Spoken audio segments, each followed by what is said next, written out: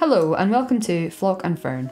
In this video I'm going to take you through how to do the 1x1 rib stitch. This is a quick tip, so we'll go straight to it. 1x1 rib is a knit 1 stitch, purl 1 stitch. You often see it as 1x1 and then the word rib afterwards in a pattern, and this is exactly how to do that. So what we've got is our stitches cast on here, and we are going to take our right needle and go into the base of the first needle in the stitch. We're going to go into the bottom and push it through the back. We're then going to have crossover needles like this, and we're going to take our ball end of the yarn, so the yarn that's still attached to the big ball of wool, and we're going to wrap that around the back of that rear needle in between the two needles, and then we're going to slide that back needle down and bring it to the front while scooping up the stitch and maintaining the tension on the ball end of yarn, and then slide it off. So that's us knitted 1 stitch, and we're just going to adjust our tension there, mainly because I'm holding my needles up, so it's a bit trickier. Then into the next stitch I'm going to purl this one. So to do that, the first thing you've got to do is bring your ball end of the yarn to the front. And this is something I got really confused with when I first started knitting. And all that means is that you bring it in between the two needles so that this ball end is like kind of facing you. So it's in between the two needles.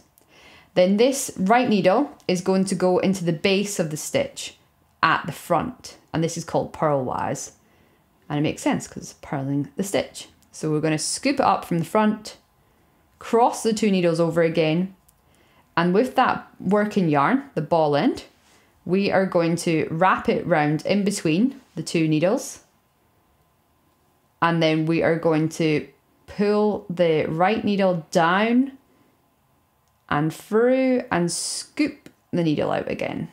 And so we've just purled that stitch. So we've knit 1 stitch and we've purled 1 stitch. So to get the 1x1 pattern, what we need to do now is knit again.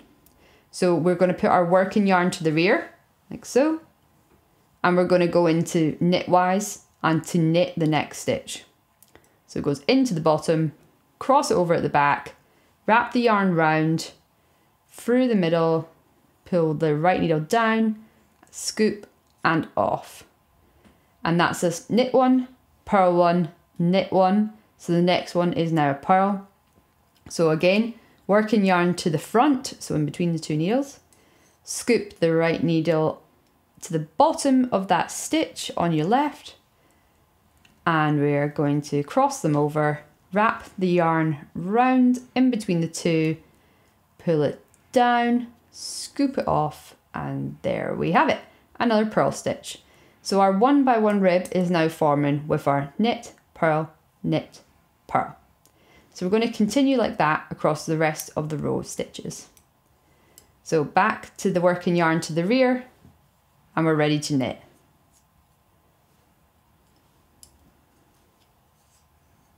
And slide off. And to the front, because we're ready to purl. There we go, purl that one.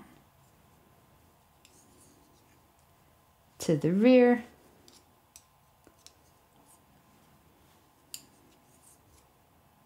And purl, another knit stitch, and then purl, working yarn to the rear again for our knit stitch, and then last stitch on the needle, and we're going to purl it. Yarn to the front, into the front, wrap round, scoop off. There we go. So we have now done our first row of 1x1 rib. We're going to switch our needles round. So we've got the empty needle in the right hand and our nice new 1x1 rib in the left. And we're going to now rib, 1x1 rib, the second row. So we're going to start off with a knit. Now you might be thinking, how do I know it's going to be a knit stitch? And that is because when I'm looking at the stitches here, this first one kind of goes straight down. But this second one has got a bit of a bubble at the bottom. And so that was a purl. That one needs to be purled. and that one needs to be knitted.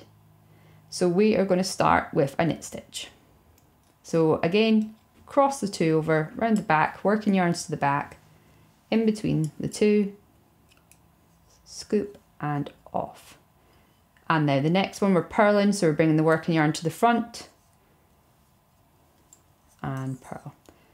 And we're just going to repeat that right the way across. So knit, purl,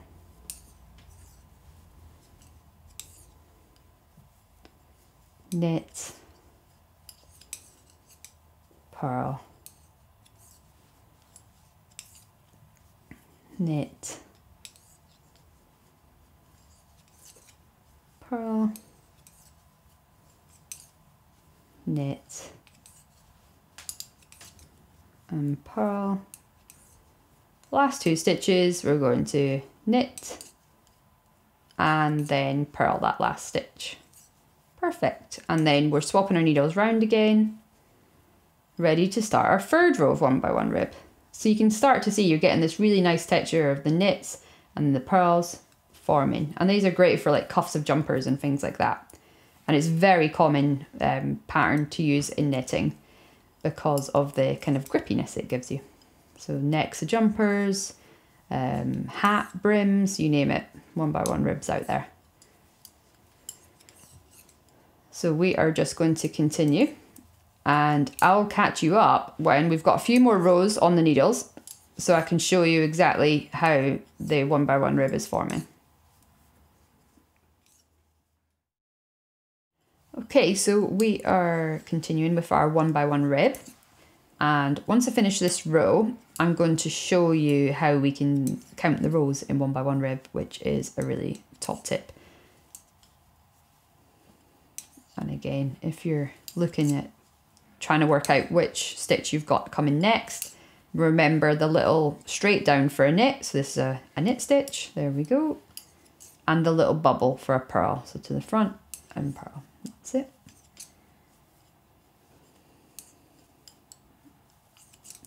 This is a bit clunky because I'm holding the needles up, but hopefully this is showing it okay for you to follow along.